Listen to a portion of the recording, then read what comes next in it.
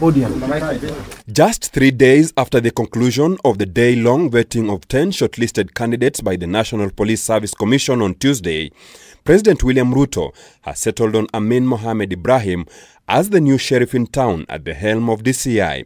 In a Gazette notice dated October 14, the president says, and I quote, "In exercise of the powers conferred by Section 30 of the National Police Service Act 2011, I, William Ruto, President of the Republic of Kenya and Commander-in-Chief of the Defense Forces, appoint Amin Mohamed Ibrahim to be the Directorate of Criminal Investigations." End of quote.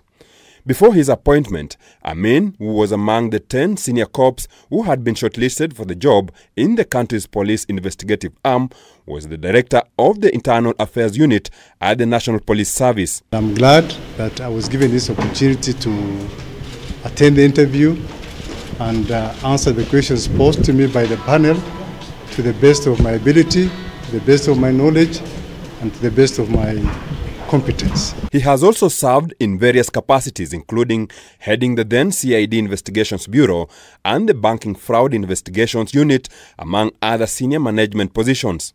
Well, mine is basically to give strategic direction to the directorate and how I should see how I can operationalize the political manifesto of our Kenya Kwanza government. He takes over at the time when the DCI has come under heavy criticism from political quarters, including the Kenya Kwanza administration, who had blamed them of being weaponized by former President Uhuru Kenyatta's regime to go after opponents. The immediate former DCI director, George Kinoti, served at the helm of the investigative agency between January 2018 and September 2022.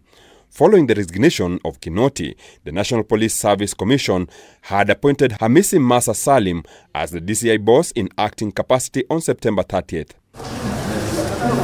The main functions of the DCI include collection and provision of criminal intelligence, investigations on serious crimes including homicides, money laundering and economic crimes, maintaining of law and order, and detection and prevention of crime. The main unit under DCI include Anti-Terror Police Unit, Anti-Narcotic Unit, Interpol Regional Bureau, DCI Academy, Bomb Disposal Unit, and the Banking Fraud, among others. Philip Murutu, K24, Nairobi.